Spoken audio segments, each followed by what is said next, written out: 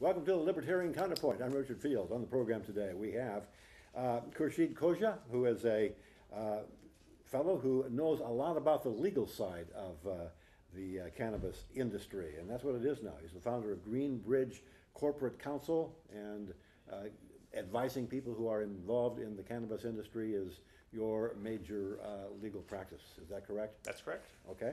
Also, we have Roberta Laidman, who is a software engineer at 42 Lines. Correct. And we welcome you to the show. Welcome back after a long absence. We've missed you. Thank you. So thank you for coming back. Khurshid, the recreational use of marijuana in California is legal in California and 8 other states. Medical use is legal in California and 28 other states at my last count. And limited THC marijuana is legal, or at least decriminalized, in I think all of the states except for 4. So we have a conundrum because, of course, at the federal level, marijuana is illegal under, it's called a Section 1, no medical use, no legal use whatsoever. Substance is right up there with heroin and some of the worst of drugs. Correct. And of course, Attorney General Jeff Sessions, in his infinite wisdom, has decided to rescind the Cole Amendment, or a memorandum, and give federal prosecutors in the Justice Department full discretionary power to prosecute any kind of marijuana case that they want to, whenever they want to, wherever they want to, legal at the state level or not. Where does that put you in terms of giving legal advice to people who are doing everything legally according to California or Oregon or Colorado law? Sure. Since I started in this practice, one of my touchstones has been when I speak to clients, the first thing I tell them is, look, what you're doing is still federally illegal. There's no way around that, and I cannot advise you on how to skirt the law, or there's really no way to mitigate your exposure under federal law. It's illegal under the Controlled Substances Act. It's still Schedule 1. The best defense that you've got is to follow state and local laws. So if state and local laws say that you need a business license, then you need a business license. If state and local law says you need to pay certain taxes, you need to pay those taxes. If they say that you have to abide by certain land use rules, then you have to abide by those land use rules. And that's really the only way that you can mitigate any potential exposure that you might have from a federal prosecution. And so that advice hasn't really changed over the years. That's pretty much been the same. Even with the Cole memo in place, the Cole memo didn't have the force of law. The Cole memo is merely an executive agency memo. It's guidance to the U.S. attorneys in local jurisdictions. The only real federal law that we've got, and we still have it, thankfully, at least until March 23rd, when the continuing resolution ends, we've got a budget rider that essentially tells the DEA and the DOJ that they cannot spend federal money going after actors who are abiding by state and local law and operating licensed, tax-paying, regulated businesses in states where that's legal to do. You know what the Rohrabacher-Farr? That's right. That's the Rohrabacher-Farr Amendment. It's going, if it's renewed, it'll be called the Rohrabacher-Blumenauer Amendment. That protects medical cannabis. Now, adult use cannabis, which is legal in 8 states, is not necessarily protected by that.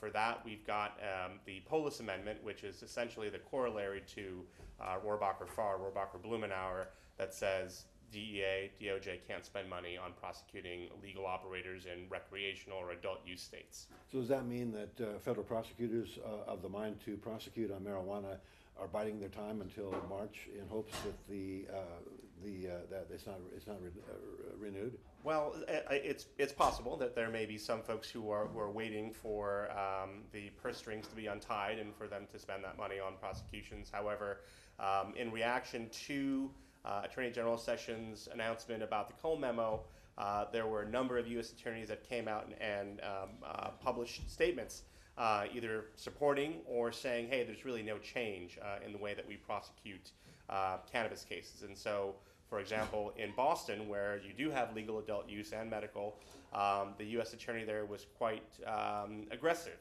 in his support of of AG Sessions and the federal prohibition against cannabis. And So he's going to prosecute. well, that's the indication that he gave in his statement. Now, when you look at the U.S. Attorney for Colorado, however, the U.S. Attorney for Colorado said the opposite essentially and said, well, there's really no change. We're going to continue to work with state and local law enforcement, our partners in state and local law enforcement, which to me means that they are really just going to go after the bad actors. So to the extent that there are still black market operators in those states, folks who are unlicensed or are skirting the law, those folks are going to be fair game. But if you are licensed, paying your taxes, complying with state and local law, the indication is, at least in that jurisdiction, that the U.S. Attorney is not inclined to prosecute. So we've had a number of U.S. attorneys in different jurisdictions taking a position one way or the other, most of them saying, hey, we're going to continue to operate in conjunction with our state and local partners in law enforcement, and we're going to go after the worst elements. This is not necessarily open season on everybody. What's the situation in California? The situation in California is mixed. We've had some, to the extent that U.S. attorneys in California have said anything.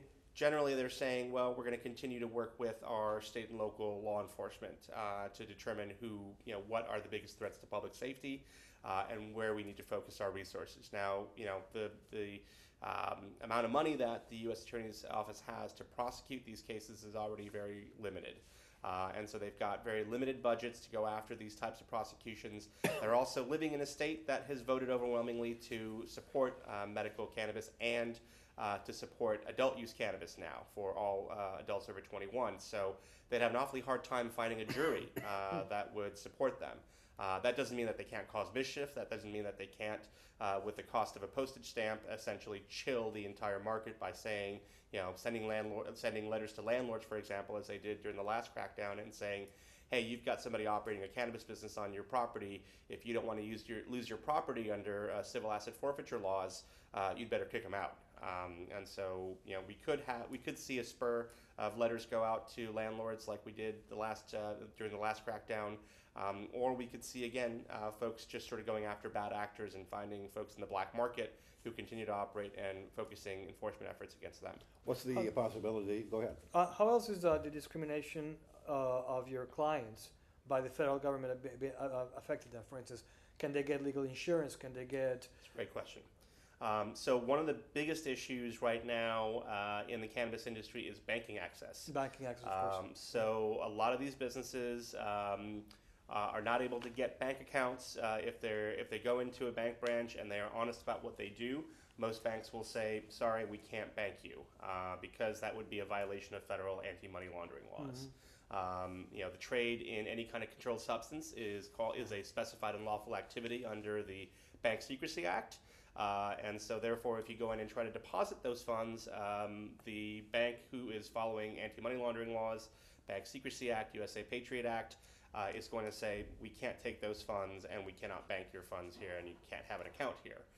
So the folks in the industry who do have banking access are either working with a bank that is quietly doing that business and complying with the FinCEN guidance that was put out, the guidance put out by the Department of Treasury in 2013 on how to bank those funds, or they are banking under false pretenses and telling them we're a flower shop or we are and so or they are dealing in cash, which is extremely dangerous from a public safety situation. It's anytime they go to pay their taxes, for example, they can't just write a check. They have to go, put a backpack full of cash on their back and go to the taxing authority and make that payment in cash, which is very nerve-wracking, as you can imagine. And there have been robberies. There have been there have been violent incidents with folks who are just trying to pay their taxes or trying to pay other bills in cash because folks know that they can't have banking access, and so they're targeted for that reason. And I've heard there are some efforts by some growers and people in the industry to set up their own banking system that would be willing to work with the cannabis industry. Is that going anywhere? That's so there are a few efforts going on right now. I served on the State Treasurer's Cannabis Banking Working Group, and so one of the things that we did after about hearing a year or so of testimony from various folks in the industry, from the financial sector, from state and local government, was we issued a report, and one of the things that we recommended in the report was that we do a feasibility study of a public bank in California, or some sort of banking institution that was outside of the federal system that would be able to serve the cannabis industry and other underbanked industries and communities as well. So there is currently a request for information out by the State Treasurer's Office and the AG's office. They are looking for referrals to folks who can actually do a feasibility study and determine whether or not we can set up an independent banking institution. There are other folks in the industry in Colorado. I have a good friend who is part of the Fourth Corner Credit Union. They were just approved for a master account from the Fed, and their express purpose is to provide banking to the cannabis industry. And so that seems to be moving forward. So there is some movement, but big swaths of the industry are still unbanked, and we still have that problem of all that cash on the streets. What is the local regulatory climate for the industry? I know that each city, each county, each jurisdiction sets up their own rules and regs. How is that playing out? Is that leading to a wide variety of regulatory enforcement and so forth? So the way our state regulations are set up, you need to have local permission in order to operate and get a state license. And so you do have state regulation and licensing throughout the state, and every different city and county takes a different position, right? So everybody wants a cut. That's right, and everybody wants their cut. So unless they're banning it outright and saying we don't want it at all, and they have the ability to do that? And they do have the ability to do that under state law. They can say we don't want this at all, and no one can force them to take those businesses and license or regulate them. There are other jurisdictions that are essentially rolling out the red carpet and saying, hey, we welcome this industry into our jurisdiction. We want the jobs, we want the tax revenue, and we want this to be a safe, regulated market, not a black market in our jurisdiction. And so Sacramento, for example, a lot of the Bay Area jurisdictions, San Francisco, Oakland, Los Angeles as well in the South, there are numerous jurisdictions that have essentially said we want to have this industry as part of our community. And then there are those in between who are either in process and have started to regulate and started to build licensing regimes and said, well, we want certain types of businesses, but not others. So they may not want dispensaries, storefront dispensaries, but they may be okay with a distribution warehouse, which doesn't have a public-facing, doesn't have a public-facing function, doesn't have foot traffic or the same types of land use consequences as a storefront dispensary. And there are 20 plus licenses in the cannabis industry that you can get at the state level. There's manufacturing, cultivation, distribution, retail, delivery, testing, and each of those all have different variants as well. What's the tax cut on average across California? In other words, is there room for the black market to continue to thrive by operating untaxed? Absolutely. So at the state level, we have a cultivation tax of $9.25 per ounce, and we've got an excise tax of 15% as well that is charged on the retail purchase of cannabis. And then that's aside from state sales tax as well. So you've got state sales tax, you've got the excise tax, you've got the cultivation tax, and then you've got local taxation as well. And so many jurisdictions, so for example, Oakland, there's a 5% gross receipts tax on medical businesses and a 10% gross receipts tax on adult use cannabis businesses. I'm trying to add this up in my head. Back in the day when I was, smoking Wisconsin Green, it was I think $5 or $10 an ounce for the plant. That's just a tax now. And that's just the tax now. So what does an ounce cost these days? Legalize. That's a great question. It varies obviously by the grade of what you're buying, but Right. I have already heard from consumers saying, "Hey, I went in and spent $150, and all I got was an eighth and a cartridge of oil, and that was significantly more than what I expected to spend." So you're already seeing some of that. Pain at the consumer level, and to the extent that they have access to black market providers, it's not a foregone conclusion that they won't go there.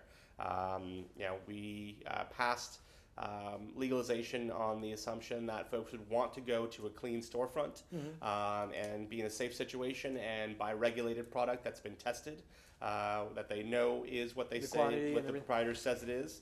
And I think that still holds true, but the tax burden is definitely making it harder on consumers to make that choice. And our regulators are keenly aware of that. I think at least at the state level, they're keenly aware that if you over-regulate, over-tax, you are giving oxygen to the black market. So they've actually heard of the Laffer curve, which says that if you tax something 100%, you're not going to get any of it. That's right.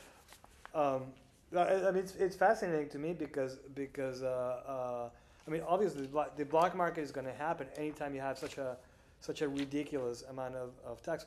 However, I think as a libertarian, something that fascinates me is the fact that we won the war. The war on drugs, at least in marijuana, we won it. And that's just amazing, and I feel great about it because, it took us, since Nixon, 30 years? No, since Anslinger back in the 30s. Exactly. Yeah. So with all of the racism that went into marijuana, how's the other fronts of the war from your perspective? Well, how is that going? When you talk about things that have potential medical uses, I mean, I'm not going to talk about heroin, but maybe LSD and MDMA, PCP, yeah, exactly. psilocybin. Those are all things that have therapeutic uses.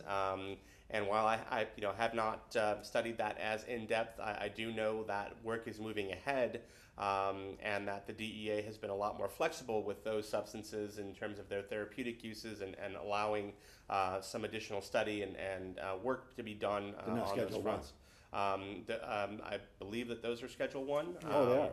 LSD, but they're working with substances in addition to LSD, MDMA, psilocybin, other things that have potential medical use that are not necessarily Schedule 1, but are still scheduled under the Controlled Substances Act. So I don't know if that means that the DEA has learned from the experience of cannabis that they can't really stand in the way, but I'm not so sure that we've entirely won yet. I think we've won at the state level for sure. I think what you see, obviously they're still fighting. But there was fighting after the armistice. There was still fighting, right? Yeah. In World War I. So that's how I see it. It's like, there still be people. I lived in Texas in the 80s, and we were still fighting prohibition. Right. Exactly. There are still prohibitionists in this country. Yeah.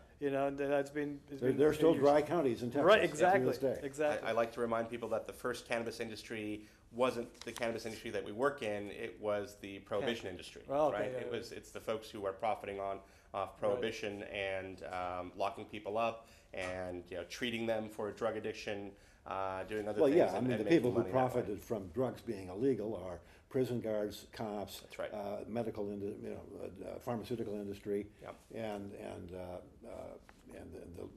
the justice system keeps busy that way too. That's right, and they want to hold on to that revenue stream, right? Yeah. So they're not going to go down So it's a matter of revenue and power. So are we reaching a fulcrum? Are we reaching a tipping point where the tax money brought in by marijuana is greater than the civil asset forfeiture money and so forth that's brought in by keeping it illegal? Why if you can have both? I'm sure they're looking for that. When the government can take it, they'll do it. Yeah, well, I mean, the same folks who are taxing aren't necessarily taking the civil asset forfeiture money too, right? So the civil asset forfeiture money is going to local and federal law enforcement who may not necessarily be benefiting from the tax revenue generated at the state and local level by these cannabis businesses. The suit by Alexis Bortell is interesting to me. She's a 12-year-old, uses medical marijuana, She, along with 4 other plaintiffs, including a veteran and a retired football player, are suing Jeff Sessions to get marijuana off of Schedule 1. Is this something that's going to have legs, or is it going to be thrown out of court just like every other suit like it? Well, so it's not going to be thrown out of court necessarily. They had hearings on Valentine's Day, and the initial coverage that I've read is that the judge in that case has said essentially, look, it's hard to believe that there isn't a medical use for cannabis. At the same time, the plaintiffs really should be taking this to the DEA and taking this in front of an administrative law judge, and that's been the federal government's argument as well, is that, hey, you can't start here, you have to start before the DEA and petition the DEA to deschedule or reschedule cannabis. Oh, my apologies. To reschedule or deschedule cannabis, that starts at the DEA, starts with an administrative law judge, and that's where you have to go. Now, they say this, it's very disingenuous because we've tried this before. Well, the DEA has already turned down those kinds of That's right. appeals. So the National Organization for the Reformation of Marijuana Laws filed such a petition before the DEA in 1972, and it wasn't actually heard until about 1988, about 30 years ago. Roughly. And essentially, even the DEA's own administrative law judge said, this is one of the safest therapeutic substances known to man. I can't believe that this is Schedule 1. And of course, the DEA administrator who got that holding from the administrative law judge basically crumbled it up and threw it out. And the circuit courts and the federal courts have upheld the authority of the DEA administrator to do just that. And so when the federal government says, well, you got to start in front of the DEA, it's being really disingenuous because they know that that's a very politicized process and it's not going to go anywhere. So I'm not so sure that that we're going to have the outcome that folks are hoping to get from that case, although it's certainly great to have that again in front of the public for them to know that, hey, look, there's no debate about medical use. It's there. If the judge doesn't throw it out, then the federal government has filed a motion to get it thrown out of court, essentially. If the judge allows the case to continue, is that a case that will be heard in front of a jury? That is a great question. I believe so. I'm not sure if they are trying to do a case without a jury. I'm not a litigator, so I don't know the ins and outs of federal procedure in court, but I would imagine that they would want to have a jury there, and that folks would be a lot more sympathetic to arguments today than they were, say, 30 years ago. We're at a time when I think it's 64% of the public is in favor of marijuana being legal for both medical and recreational use. That's the public in general. Even a majority of Republicans, conservatives, are in favor of marijuana being legal. And other dangerous, so-called dangerous drugs are not that far behind. Wouldn't it be easier in a global sense just to legalize everything, let the chips fall where they may? As a libertarian, I hate to say tax it, but that would probably be part of the scenario. Wouldn't that be a lot easier? I think it would. Obviously, I don't think that anyone should be criminalized for what they put in their body voluntarily. I think we're all grown-ups, and we should be able to do what we want with our bodies. If there's a problem, we treat it like a healthcare problem, and so that's what other countries have done. So when you look at Spain, Portugal, Portugal decriminalized all drugs at this point. Including heroin. I think it's been like maybe 20 years at this point. Okay. It's been a long time. Yeah. And they've treated it as a healthcare issue, and they've had success with that effort. No higher addiction rate than, Nope. or probably a lower addiction rate than in the States. That's right.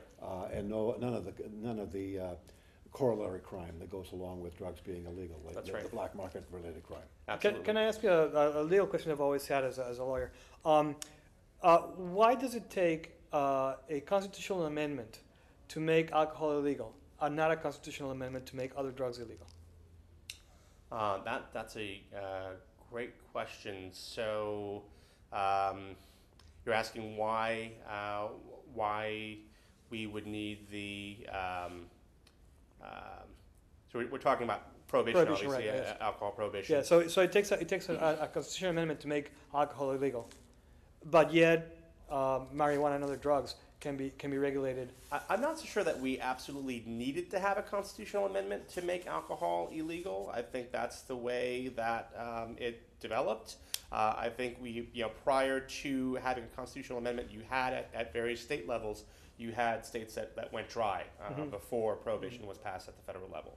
And then of course we needed a constitutional amendment to repeal prohibition because we had a constitutional amendment to make it illegal in the first place.